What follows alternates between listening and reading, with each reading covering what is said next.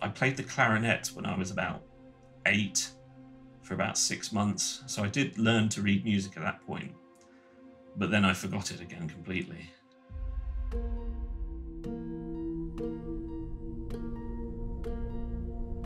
If you listen to this performance, I can hold one note for you.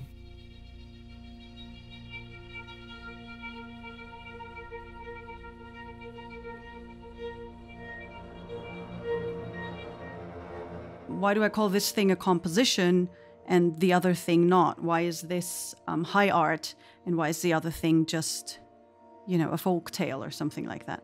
Anyone who kind of misses older times of film composing, they're probably, missing a more kind of overtly melodic approach that perhaps isn't as prevalent as it used to be. It's so exciting seeing a new project get announced and then discovering the composer is someone you've never heard of before. I just found it so appealing and fun and creative. The most important thing before you start recording is that what you're going to record is good. We just love stories and we love storytelling.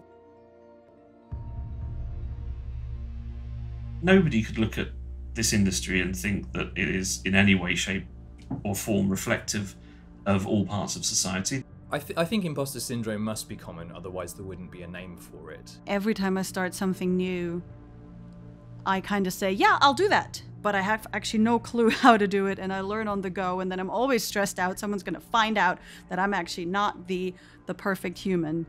There are so many people trying to make their way in this industry that you're going to fail. You have to fail, because for someone else to succeed, 100 people need to fail.